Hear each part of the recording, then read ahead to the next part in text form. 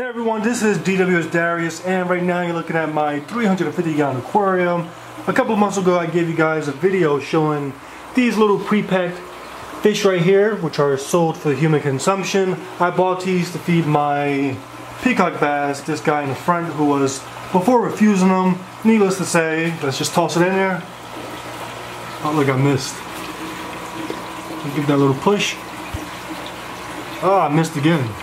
One more, final push.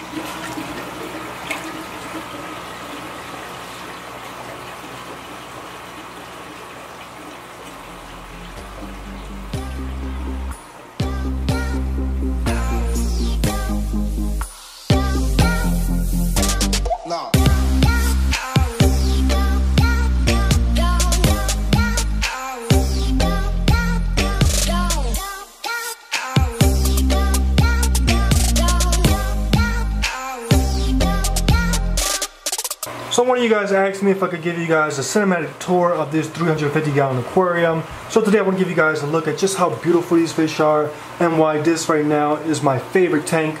I also have a new fish in this aquarium, but we'll touch on that a little bit later.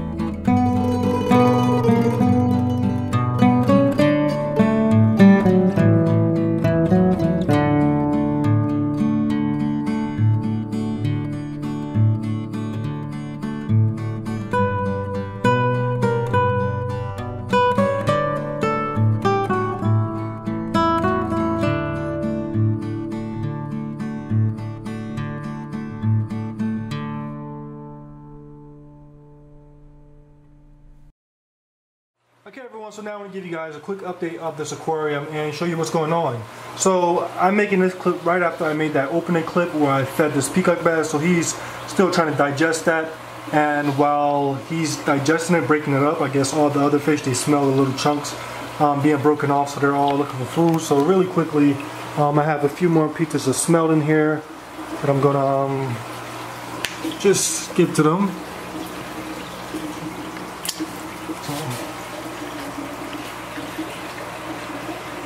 Now these other two peacock bass, they really, they're not as greedy or as crazy as my other peacock bass. They're more mild and they only like pellets, so that's actually a good thing. So we're gonna toss in some Massivore Delight pellets. So I'll just sit that up here.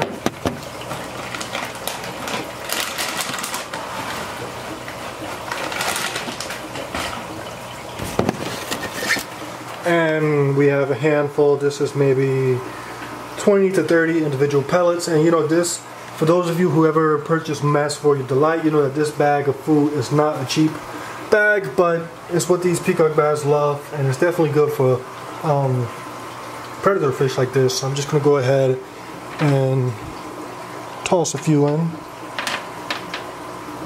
Now they're a little spooked because I have the camera out, so they're not going to start eating until they feel that it's safe. I already have the new guy coming in to check out this food, and then eventually, once they know it's safe, everybody else will start coming in. The Midas has to get his own first. But yeah, everything in this tank is doing awesome. Every day I just enjoy this tank more and more. I appreciate it more and more, and that's because these fish are just a work in progress. They're non-stop growing, they're non-stop producing colors, and just as they grow, they just make this tank a lot more enjoyable.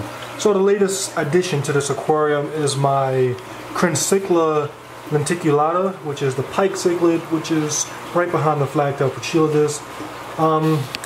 I've wanted to add a pike cichlid to this aquarium. This tank, the theme is South American. As far as fish, the only fish that's not from South America is this guy right here, this Midas cichlid, not Midas, red devil. Eventually I will be taking them out and I may be replacing them with my red spot severum, but for now, the tank that he has to go in is not ready for him. So for now, he's in this aquarium. Now everybody else in this tank is from South America. So I've wanted to add a pike for the longest. You know, there's different types of pike. One of the most beautiful pikes is the zebra pike, but that pike costs about $600, and I'm definitely unwilling to spend that much. So the next best option, in my opinion, was this guy, which is the spotted face pike, also known as, or the scientific name being Crincycla lenticulata. He's been in the tank for about a week and a half, and I'm definitely loving his behavior so far. Considering just how out he is, he's not shy, he's not hiding. He is a little bit on the aggressive side. Like that little cave that he's in, that used to be the home of my black ghost knifefish, and he kicked them out first day. And every now and then I catch him trying to fight these peacock bass, even though they're much bigger than him. Right now the red devil getting aggressive during feeding time. But usually nothing too much to worry about. But yeah, that's the new pike cichlid. He could reach about maybe 18 inches in length. Right now he's only about 8 inches. I definitely love his pattern, and I can't wait to see what it becomes. Other than that, everybody else doing well. As I said, I want to get this guy out of this tank and eventually bring down my red spot severum and possibly my feste. But you know, last time the feste was insane. My flagtail Pochilidus, still one of my favorite fish. Just awesome, very peaceful, doing his thing. Peacock bass, these two are my favorite fish in this aquarium.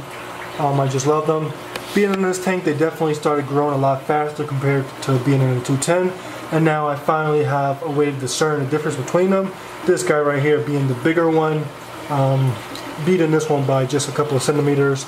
But yeah, these guys are awesome. The Oscar cichlid, always enjoy him. Definitely very mild, but most likely because the red devil is keeping him in check.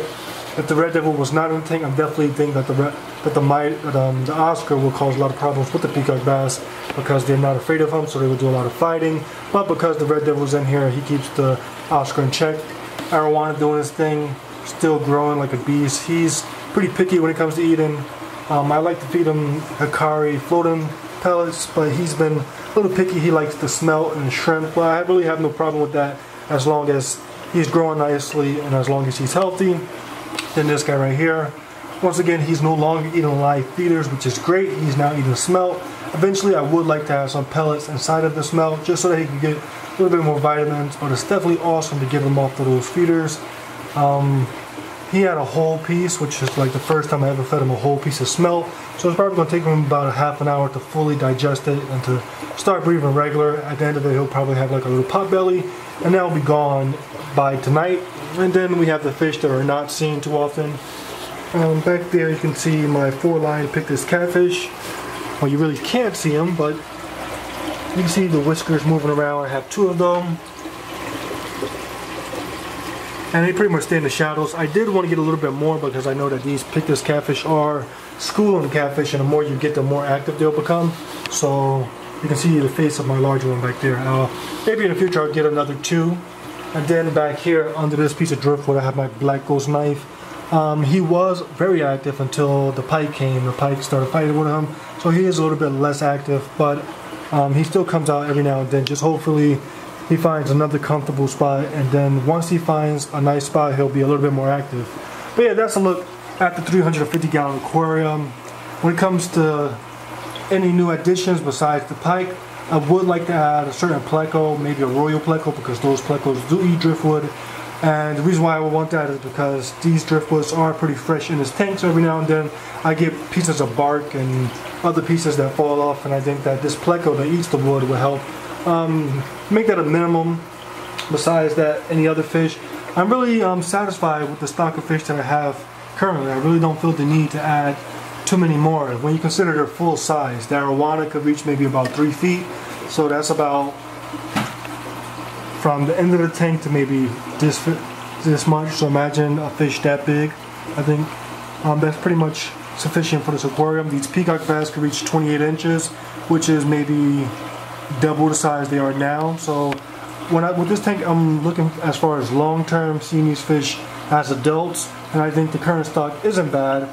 But eventually, you know, I will be mixing and matching, experimenting to see what works best. Of course, as I told you, the red doe, he's going to come out, and I have the severum, I have the feste, I have some growls in this tank, like my geophagus. A few fish I want to work with to see who fits in this tank the best. But as of now, that's a look at the 350. As always, let me know what you guys think about this video. Any questions or comments, feel free to let me know in the comment section below. Thank you for taking the time to watch this video. As always, you know I have all these different aquariums, a lot to show you guys, so make sure you hit that subscribe button, and I'll catch you guys on the next one. No.